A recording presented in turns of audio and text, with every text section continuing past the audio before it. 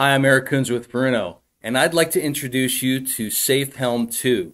SafeHelm2 is a brand new sensor that we're introducing for our NavPilot 300 and NavPilot 700 and 711C Autopilot systems that allows you to take control of the boat just by grabbing the helm when you're in either nav or auto mode.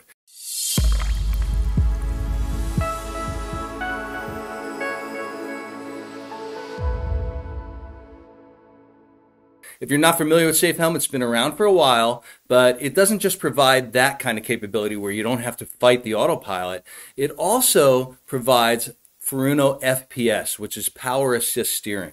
And the great thing about that is that if you have an older vessel and the customer, it's a manual steering system, kind of a lot of work to turn the wheel, and you want to improve that without spending a lot of money, you can install a NavPilot system and add the SafeHelm module and provide Furuno this power assist capability where the helm itself doesn't change in terms of how hard it is, but you get a lot more motion of the rudder. In other words, what happens on reversing reversing pump vessels when you install the autopilot, if you start turning the wheel and you enable the Furuno power assist steering, as you turn the wheel, will enable the reversing pump in the same direction that you're turning the wheel, so you'll get basically 50% or more rudder movement for the same helm effort. Really nice feature. It's implemented with our existing FPS 8 option on AccuSteer pumps, but we wanted to make it better. So what we did is we went back to the drawing board and we created the SafeHelm2 sensor. SafeHelm2 looks like this. It's if you want to take a closer look, in fact, it's a helm flow switch sensor that has two switches in it. So it can sense when oil is flowing in one direction or the other direction. And as you turn the wheel, you put it in line with either the port or the starboard steering lines of the helm on either single or dual or even triple helm vessels. You can install this system, the SafeHelm2 sensor, and when you grab the wheel and turn it, it will automatically sense that helm fluid motion and enable either SafeHelm or FPS or both. It's really pretty nice. So the great thing about this system is that you may be familiar with one of our competitors who has a similar kind of helm flow switch, but it's kind of limited.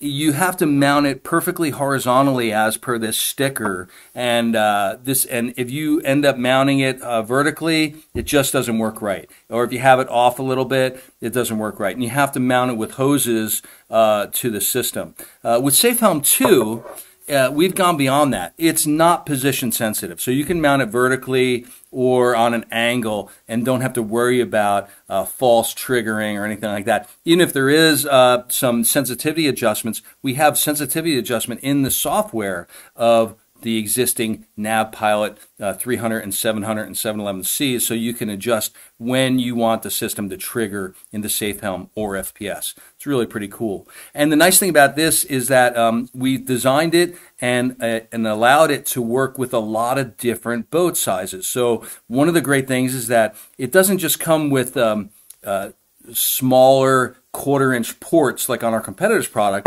but when we ship it to you, we provide these adapters that are designed to attach right to it for 3/8 plumbing. So if you have a bigger boat that's got 3/8 plumbing on the helm, you can install it with these 3/8 NPT adapter fittings that are already provided. But we didn't want to stop there. We wanted to provide like a one-stop shop. So included with the SafeHelm2 sensor are these smaller quarter-inch adapter fittings. So when you install these two adapter fittings, really pretty simple, just like I'm doing it right now. Now you have basically the same thing as our competitor. We have quarter-inch female, quarter-inch female. No problem. You can switch it on the fly just like I did. Tighten them up. By the way, this side of the adapter fitting is an ORB number 8 fitting, and it's an O-ring fitting. ORB means O-ring boss. And when you see an O-ring on an adapter fitting or anywhere in a hydraulic system, you should automatically know that you did never use sealant or any kind of thread sealant or Teflon tape on an O-ring boss fitting or for example, an ORFS as well. You just don't use sealant, you let the O-ring do the seal. And that's the way these are designed. So once you screw this on there, now you have basically the same thing as what our competitor provides, but we wanted to make it even easier, so we included some other adapter fittings as well. For example, instead of two female fittings, we also provide a male 1/4 inch NPT fitting. And this is really cool because now it's gender matched. SafeHelm2 can be gender matched. So when you install this, you may just have to disconnect one hose, install this system, and install the hose back right into the other side of the SafeHelm2 sensor, and you've just installed the whole system. You don't need any other hoses or adapters. So it's really nice in that sense, and it's a done job. You basically can provide all the fittings you need to your installer or to a customer to allow them to install it without buying anything else.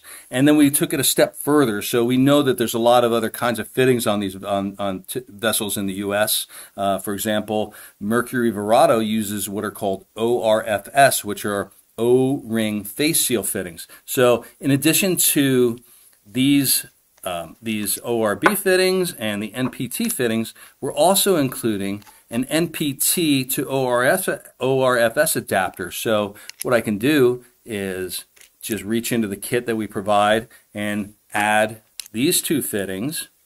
And now you have an ORFS solution that's also gender matched. So you can disconnect one hose, install this, and tighten up everything, and you have a gender matched fitting. Or if you have two, for example, two hoses going to an existing sensor, you can use male to male as well. So you can also install it like this, both with ORFS male, ORFS male. So a lot of different ways, a lot of different configurations that you can provide with the existing kit of components that comes with this SafeHelm2 sensor. SafeHelm2 is in stock. It will be released in early 2021. It's going to have a list price of less than $500, probably about $450 or so. So you're going to get all these components.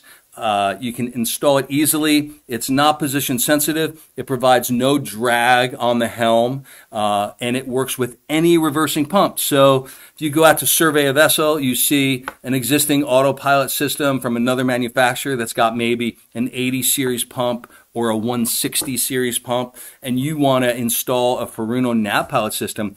NavPilots will drive those pumps perfectly. There's no issues at all. You can connect those reversing pumps right to the output of the NavPilot 300 or 711 or 711C system, 700 or 711C system without any trouble. And you can also install the new SafeHelm2 sensor on those vessels. Really easy to use.